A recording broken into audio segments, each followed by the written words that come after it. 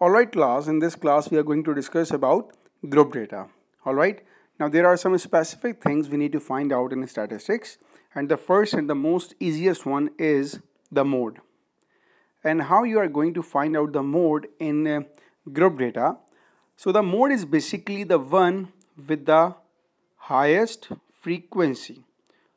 Alright, and by highest frequency what I meant that, let's suppose if you talk about 0, so 0 frequency is 2, 1 frequency is 1, 2 frequency is 0, 3 is 3, 4 is 5 and 5 is 4. So the highest frequency among all of them is 5, and that frequency and that number is 4. So the mode is 4 because its frequency is 5. After that we need to find out the mean of group data. Now what is mean? Basically mean defines the average.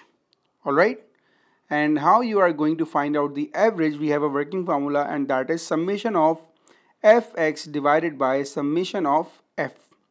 So the first thing I need to find here is fx, right?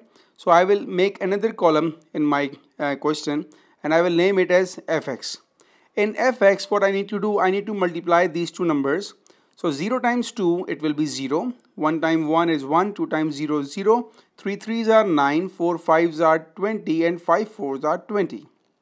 Alright, by summation, summation is what? You need to add all those numbers. Alright, so if I add, it will be 1 plus 9 plus 20 plus 20 divided by summation frequency. That means now you need to add all the frequencies here. So that will be 2 plus 1 plus 3 plus 5 plus 4. If you add it, it will be 20 plus 20, 40, 40 plus 9, 49, 49 plus 1, it will be 50. And divided by, in the denominator it's 4 plus 5, 9, 9 plus 3, 12, 12 plus 1, 13, and 13 plus 2, it's 15. If you simplify it, so that will be 5 10s are 50 and 5 3s are 15. So that is equals to 10 divided by 3, and if you find it the decimal value, so that will be 3.34. that is your mean. Alright, and the last one is what?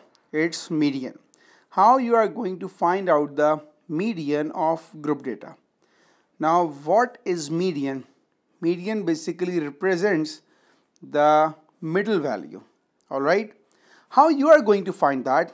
The working formula is n plus 1 divided by 2. And what is n here? So n defines, n is what? N is the summation of frequency. And what is summation of frequency? We had find out the summation of frequency in the last part, and that is summation of f. So in my case, the value of n is 15.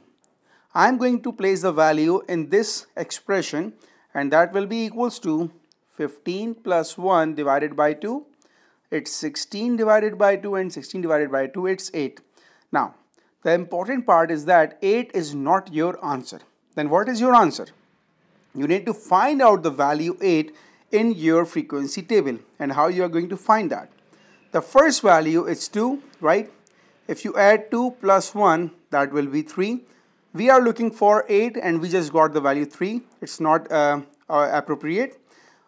After that, 3 plus 0, that will be 3. 3 plus 3, it will be 6. You got the value 6, but we are looking for 8. That means we need to move forward. 6 plus 5, it's 11, right? And number 8 lies in that group. Which group? In that group, the number 8 lies. So the median in our case is equals to 4.